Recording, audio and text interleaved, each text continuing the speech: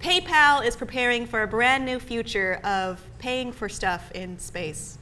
They're launching PayPal Galactic, which I find fascinating because we know that PayPal was founded by Elon Musk. Elon Musk founded SpaceX and Tesla, cool company. But I'm wondering, how much of a coincidence is this? What? Yeah, I'm sure it's not a coincidence. I'm sure Elon stands to gain from this. My question is this premature or not? I mean, I guess feel not. like space tourism is...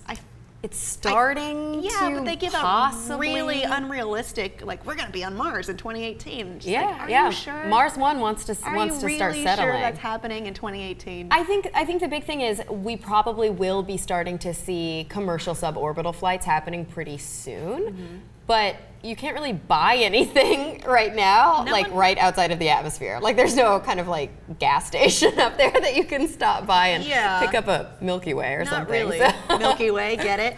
No. Well, I've talked about this before on the show, and that's that there's kind of no laws in space right now. Like in this article that we're reading about it, he says, we still need a way to pay for life's necessities back here and out there, though exactly how isn't clear. It's just like, are you trying to make space currency? It's just, it sounds like maybe that is what, I mean, here's the thing, you know, I think we've always had this mentality of like, I own you if I put a flag on you. You know, we did that on the moon. I mean, we did that all throughout kind of our imperialist past. Well, probably we less so, but many countries. Not personally, Roman you Empire, and I and England, our ancestors, but of course. But so this idea, you know, I remember doing an episode of The Point and talking about mining asteroids for water, and this idea that it could be hugely important for space travel if there are way stations outside of the planet where we can fuel up basically with water, because water is a huge commodity in space and it's very heavy. It adds to the payload and it makes it really hard to bring enough that you'll need. So if we could mine an asteroid, get the water out of that asteroid, take it with us, we could potentially extend our space travel. The problem is, who owns an asteroid? See, we don't How do you monetize this stuff? We need space lawyers, we need space law and order, and we don't have that. It's kind of like the Wild West, but with no guns. That's Florida. It's true, and this is a field that's actually starting. I mean, we're starting to see this kind of law being written, and I think that PayPal wants to take the first step. Elon Musk has always been kind of out front with a lot of this really experimental stuff. Tesla, one of the first, other than Fisker, you know, high-end luxury electric cars. Obviously, SpaceX is aiming to be one of the first commercial tourism.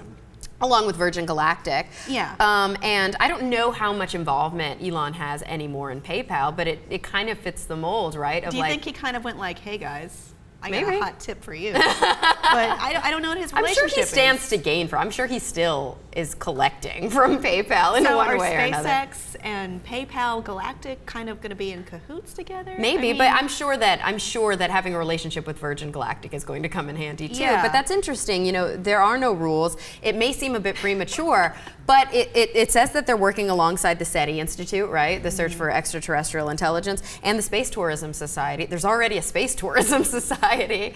These things are going to be important, and that's the crazy thing. We are sitting here talking about how will we pay for shit in space.